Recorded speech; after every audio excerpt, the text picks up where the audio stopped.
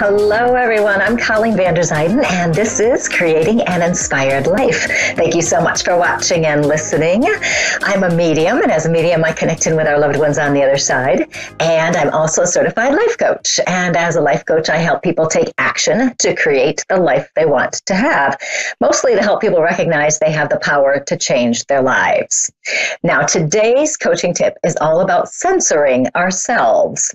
A few weeks ago, I was asked, actually a couple months ago, I was asked to speak to people at an assisted living facility. And it was a living facility where some people were assisted, some were, it's more of a retirement community, some were in the nursing home aspects. So I was asked to speak there, and I thought, well, that'd be interesting. You know, after a few emails, we settled in on the topic of stress relief. And the person who hired me was very interested in everything I do, not just teaching stress relief and meditations, everything I teach, but also the mediumship and the healing work, energy, and all of that. So I asked if the audience would be open to looking at stress relief from a different angle, rather than just the typical eat right, sleep well, all of that stuff that we're so used to when people talk about stress. And she thought that would be okay. And I said, okay. So I planned out what I wanted to talk about. And then 3 days before I was supposed to speak, she contacted me to tell me that her bosses wanted to make sure I was very clear that I had to stay on the stress relief topic, that I wasn't to touch on mediumship or anything else that could be deemed offensive or that our conservative people here would not approve of. And it turned out this facility was run by a traditional Christian religion, which makes it very interesting when you think about it, that I was hired. But she told me that I could cancel if I was offended or if I didn't want to do it. And she felt very badly about it and did not want to limit me in what I was going to say or anything like that. But she had these constraints from her boss. So I said, you know, I didn't feel right about canceling it. So I said, well, could I talk about vibrations? I had thought I might do stress relief through vibrational shifts. And she didn't think vibration would go over well. So I couldn't use the word vibration. So then I asked about energy, and she thought energy could work. Of course, now I had everything planned. So I had to go back through my notes and change some words here and there. And I had to make sure I was focused on using the word energy in a more generic way. You know, so many of us will say, well, our energy feels off. But when I'm talking about energy, I'm talking about we can do healing work. We can change how you're feeling. We can shift, manifest, create intentions, all sorts of things. And I wanted to talk about some of the negative vibrations that would happen in our bodies if we were under stress. So I've talked about stress relief quite a lot. I've done many workshops on it and lectures, all sorts of things. And usually mediumship doesn't come into it. But it's always possible when I'm talking that I could very well casually mention mediumship, vibration, healing, all sorts of things, because these are things I talk about all the time. And they're such a part of me that I don't usually pay attention to what I'm saying when it comes to those things. So when the day came, I was very concerned about having to censor myself. I knew I was going to have to watch my words. And as I was talking to them, there were times where I didn't feel like myself at all. I didn't feel very connected to the audience, as I usually am. It also wasn't my normal audience, so I was as a bit of a disadvantage right there because of that, but censoring myself did not help. I looked up the definition of censorship, and it's the suppression of speech, public communication, or other information on the basis that such material is considered objectionable, harmful, sensitive, or even inconvenient. And it was definitely what was happening for me as I was being asked to censor myself and censor the message that I wanted to present to these people. We know that when other people censor us, it limits our freedom. But when we censor ourselves, it's more than limiting our freedom. We're actually limiting who we really are. When we censor ourselves, we don't express ourselves authentically. We watch our words or actions because we're trying to appease someone else. We're presenting ourselves in such a way as to get approval. We limit our growth as a person. We're limiting our opportunities and our expressions. It's kind of like we put ourselves in this box, and that blocks us from creating the life we want to have. And this is never good. This experience strongly reminded me of the value that I place on speaking my truth and of being who I am. Because I was so concerned about offending people, I wasn't acting naturally or normally for me. Now, as I was speaking, two people came into the room and were intently observing me. They were obviously the administration. They were there to check up on me and to make sure I followed their rules. At that point, I was more concerned about connecting to the audience than I was that they were sitting there judging me. I didn't have time to worry about it because I had so many other things I was trying to achieve. And I wanted to focus on the communication without stepping over their boundaries. And so I couldn't sit there in my head and go, oh, these people are watching me and judging me. I hope I don't do something wrong. I just had to go with it. Now, this experience was the perfect learning opportunity. We always need a reminder about whatever is happening in our lives. Because I didn't want to cancel, I went to the lecture knowing full well I was going to have to suppress myself. I was going to have to censor what I was going to say. And I knew it could be a little bit tricky, or else I wouldn't have been concerned about it. I didn't like it. The lecture went well enough. I thought it was okay. But I'll be sure not to put myself in that situation again. When we limit the expression of ourselves and we don't feel like ourselves, we'll feel unbalanced, uncentered, unnatural. And we can censor ourselves in many different ways, not just in a public demonstration of something where I'm speaking to people, but in our lives, we censor ourselves all the time. When we tell somebody that they look nice or their hair is lovely or you like their clothes or whatever, but you really don't like it, that's actually a form of censoring your words. And I'm not saying to lie if you don't like something, but instead say something else that is actually true to you. You like your hair really captures your personality or something like that. My daughter does this very well. I tend to buy some clothing that's on the colorful side, and she will not like it normally. And she'll say to me, oh, I can see you wearing that, or I can definitely understand that that's something you would like. And she won't tell me she likes it if she doesn't like it. We also censor ourselves when we're denying our emotions, when we're not facing what we're really feeling. We're not acknowledging what's going on. When we spend time with people who are judgmental or critical, we don't protect our energy by standing up for ourselves, speaking our truth, because we don't want to cause conflict or whatever reason, we're censoring ourselves. If you censor yourself, you'll find your connections to other people are not as authentic as they might be. They can't be authentic when you're not living in alignment with who you truly are, when you're not presenting yourself in an authentic manner, when you're not communicating your needs, your wants, your thoughts, your ideas. You're censoring yourself, and it's a trap. You're limiting the expression of who you are and who you can become. So what you want to do is just pay attention. If you catch yourself not saying something, maybe there's a certain area where you don't speak your truth. Maybe you do white lies to cover up because you don't want to hurt somebody's feelings. You're censoring yourself. Pay attention to these things, because censoring will never get you to your true self. It's only going to limit the expression of who you are. And that is my coaching tip of the day. You can reach me at psychicmediumcolleen.com. And if you sign up for my mailing list there, you can get a free ebook called The 3 Keys to Happiness. Has some action steps in there for you. And you can also follow me on Facebook, Colleen Vanderzyden, medium and self-empowerment coach. So we are going to go to our first caller, who is Davina in England. Davina, how are you? I'm fine, thank you. Great. And how can I help you today? I would like some guidance in my romance life, please. Say that again. In your what? In my romantic life. Okay. I'm having a hard time understanding you for some reason. So did you say your romantic life? Yeah. Okay. I just wanted to make sure. And now this is interesting. Are you in a relationship right now?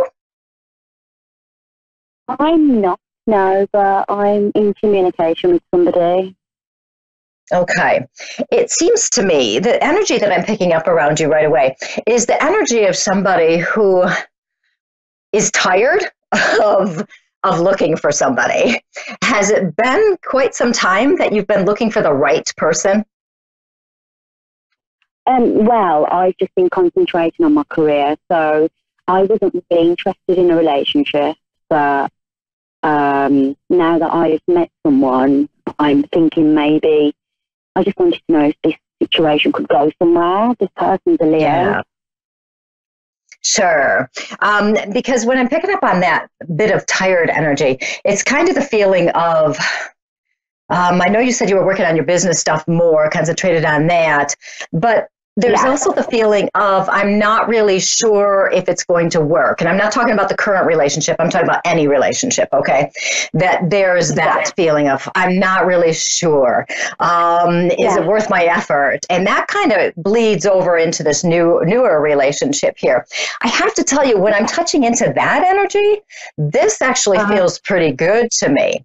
This feels like a good opportunity. It really does. The other person feels very nice, very kind. I'm getting a little bit of hesitation on being, how can I put it, a quick mover. I don't feel like this person's a quick mover, like they're going to say, okay, this is great, let's jump into a really heavy-duty relationship right away. So it seems to be, I'm going to call this a more mature relationship because it's the relationship where we're really figuring out who's who and what you're really like. So I get such a positive vibration on looking at each other from a very open-minded kind of, let's just see what happens kind of perspective. Are you trying to do it that way? I am, yeah. The person's a bit, just 5 years younger than me. Okay, that's okay. I don't have any worries about that. Yeah. Yeah, there's no worries with that. That doesn't bother me at all. It's the feeling of starting out, you know how we always say we want to start with a friend first, we want it to be our friend. It's more the feeling of that I want to go that route and really do that route. And that's what it feels like to me. So it feels like there's no rush. You take your time, you figure out what each other is really like. I don't feel pressure. And I must say, that's a nice change for me because usually when I'm touching into a relationship, there's always some kind of pressure. And I'm not feeling that. So that's wonderful. So it seems to me, if you take your time and just kind of go with the flow, see what happens, that there's definitely a potential here. Have you guys been talking for long? For a few months, but since last year actually. But he's currently filming. He's it's his job. He's an actor, so he's filming abroad at the moment. Okay, good. I don't mind that either. That doesn't bother me either. And have you guys gotten together physically? Like, have you talked to each other in person? No, we haven't. No, it's just been communication. Talking and texting. Yeah. Okay, because I feel the physical connection of talking to each other in person. So that must be going to be coming to you. So stay open for that. You know, we obviously don't want to have just a total, complete texting relationship, and that's really all we have. I feel like there's abroad. Right. Well, and once he comes back, or you can connect again that way. So. I feel okay with that. Down the line, when I go down the line a little bit with this, I want to make sure that you guys have established what you really feel, what makes sense to you, how it fits, without too many expectations, you know, because we always have these expectations that when we meet the person, they're going to act like this, they're going to do this. Go into it more open so you don't have that. And then as time goes on, I do feel there comes a point where you really have to kind of weigh what you want.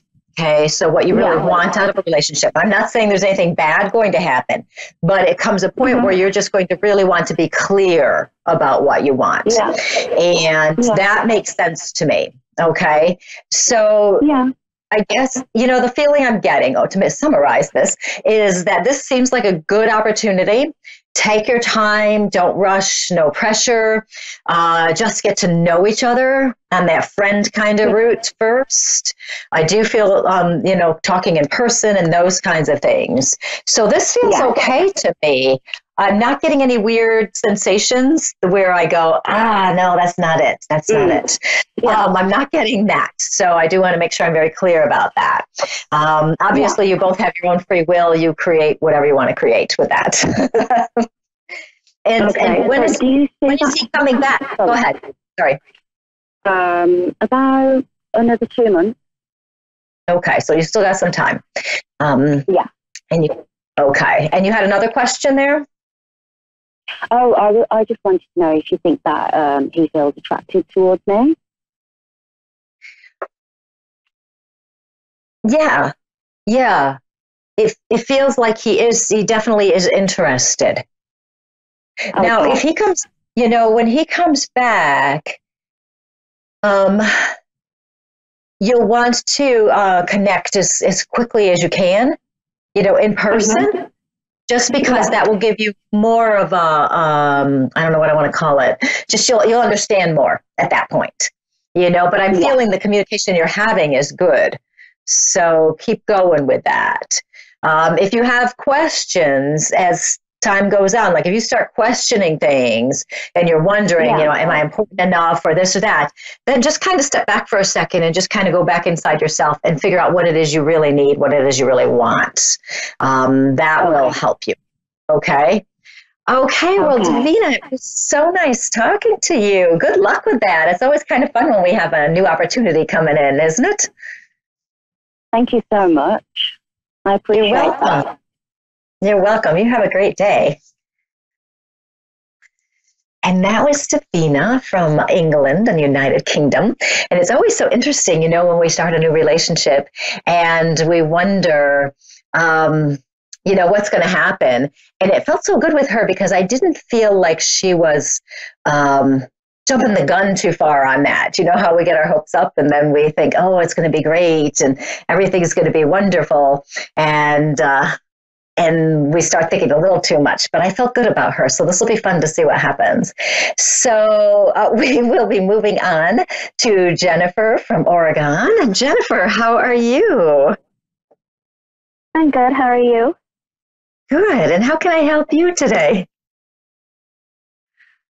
I guess I just wanted to see if I had any messages for me and where I need a point in the direction of my life.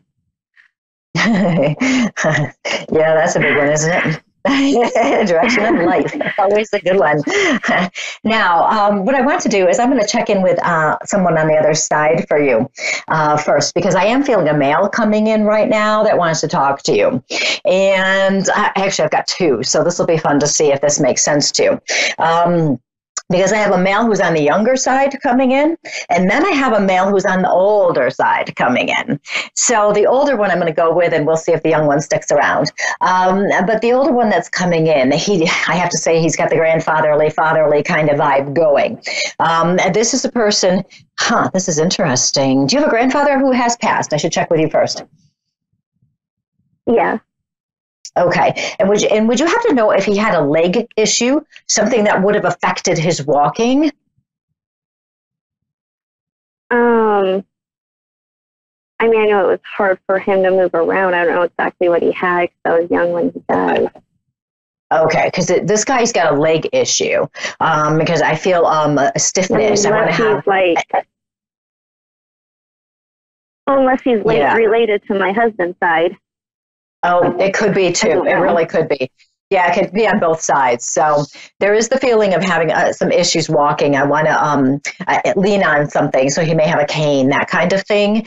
The way he comes through is kind of interesting to me because I can get a really good sense of common sense. You know, he knows what's going on, the very traditional hard work. But I like the intelligence. There's an intelligence here. This person knows a lot about a lot. And the way he's coming through, he tells me that you actually are very similar to him in that way, that you know a lot about a lot. You're very smart. You're very intelligent yourself. He says you do tend to get caught in the planning of things. Do you try to plan things out so much all the time, thinking if you do this, then this is going to happen? Are you one of those kind of people? Yeah. And okay. And you and so when things don't always work out the way you thought they might, it can really get you worried and all of that. And I'm getting a little bit of stomach issues, and I don't know if it goes with this man on the other side or if it goes with you. When you get really stressed out, does your stomach bother you? Okay, because I'm getting a lot of stomach stuff right now, and it just feels, and, oh dear, are you a little bit of a control freak? Yeah, more like a perfectionist, yeah. Oh, yeah, okay. I'm trying to work on it, but... Yeah. Well, I think sometimes when we have those tendencies, it takes a while to release control and to let go of, wanting everything to be just perfect. It takes a little bit. But if you're aware of it, you've been working on it a little bit, then you know what I'm saying. So there's a little bit of that. And part of that is you really don't like when things become uncertain or don't go the way you had planned. And that can really throw you off. Now, I'm wondering, because I'm feeling all of a sudden a shift in career. Have you decided to change careers, or are you on a different path than you thought you would be on? What's going on in the career? Well, I've been a stay-at-home mom, and recently I filled out things to be a home care worker. Okay. So you're moving into something different, but in a way not, because yeah. Sometimes when they ask me questions like, yeah, I do that with my kids, but I guess I do with older people. Yeah. And the thing now, here is something that is really interesting for you, because you're, thank goodness, one of those people. You've got several very good qualities. One, you're very good at taking care of people, obviously. And two, you actually have an intuitive sense where you can pick up what other people are feeling. You have a high degree of empathy, don't you? Yeah, I just don't know when I always second guess myself. Yeah, we don't want to do that. Just because you feel something that somebody else is experiencing, or if you think something's going on with somebody, you don't have to come right out and say, oh, are you experiencing this? You can just kind of change your behaviors based on what you're feeling for them. So you don't have to let them know. So if you change your behavior a little bit, if say you pick up that somebody's having a bad day, but they're telling you they're fine, and you all of a sudden you just start asking them some questions to kind of see, oh, how are you doing? Great. Okay, so what's going on here? And you're just kind of giving them some reassurance. That will help. And that will also be validating what you're feeling. So when you're touching in with somebody, and you feel their energy, and you just all of a sudden you're feeling the empathy for them, or you think they're feeling a certain way, you don't have to be obnoxious about it. So that will help you not second guess yourself on that. And the thing too is... Yeah, lately I've been feeling like I need to talk to my friend. I just felt like there's something going on with her, and I haven't touched bases on it yet. Okay, there you go. Perfect example. Perfect. Because all you have to do is just give her a call and say, hi, I was thinking about you. I'm wondering how things are going. You don't have to say anything else. I mean, if you feel like something's wrong, you don't have to say that right away. You can wait and see what happens. So that's a perfect example. Okay. You get that little feeling of following it. Same thing when you filled out those papers. All of a sudden, you just had that feeling. You should follow it, didn't you? Yeah, well, I've been thinking about it a long time, and then my dad came to me, and my grandma needs to be taken care of, but that's a whole big issue. But I decided, regardless, I wanted to do it because I like helping people. Yes, perfect. And so what's going to happen now? Just because we've talked about this, I can tell you this is what's going to happen. You're going to start having these thoughts just kind of go through your head really fast. And for another simple example is, should I take an umbrella with me or not? Or my raincoat with me? If that goes through your head, take it with you. Just take it. So you'll start to notice those little thoughts that come through because they're going to be fast. They're not going to hit you over the head. I always do that. I'm like, oh, I thought about that. And if I just listened, I would. Perfect. See, you know exactly what I'm talking about. That is it, exactly. So you want to start following those because that's going to come in really handy when you're working with people, because you're going to look at somebody, they're going to say they're fine and they're really not. Or you're going to, you know, maybe you'll have to give them a medication, but it feels wrong to you. And you think, you know what, I better double check that first, you know? So you're going to be moving into that. So this is really what you don't even need direction. You don't need life direction. What you need is to make sure you're listening to yourself. That's what you need. Listening to yourself is going to take care of your life direction. You're going to be perfect. And especially because you're already aware of it. And when you don't hear it, you hear it and you dismiss it, you ignore it. Just go, okay, yep, I should have done that. Oh, well, too bad, next time. So don't beat yourself up over it. Just kind of go with the flow of it. It'll be great. And you'll really get it. It'll be awesome. Yeah. Oh, that's so fun. I love that, Jennifer. I'm just so excited that you're touching in with yourself and you're figuring out what you want and listening to yourself, because that's the goal in life, really. You listen to yourself, what you want, what you need, where you go. Listen to that intuition. That's going to create the life you want to have. That is so awesome. I'm so excited. So you keep following that, because I do feel that opportunity coming with the caretaking and everything that's coming. So no worries there. You're going to have fun at it and you're going to be good at it. You're going to be very good at it. So that's going to be excellent. Well, Jennifer, I'm getting my 60-second warning, so it looks like I'm going to have to wrap up here. So it was so nice talking to you. You have a wonderful day. You too. Thank you. You're welcome. Bye. And that was Jennifer from Oregon, and I want to thank everybody for watching and listening. I'm Colleen Vanderzyden, and you can connect with me at psychicmediumcolleen.com, and I would love to hear from you there, and also on Facebook, Colleen Vanderzyden, medium and self-empowerment coach. You guys have a great week, and I will talk to you next week. Goodbye.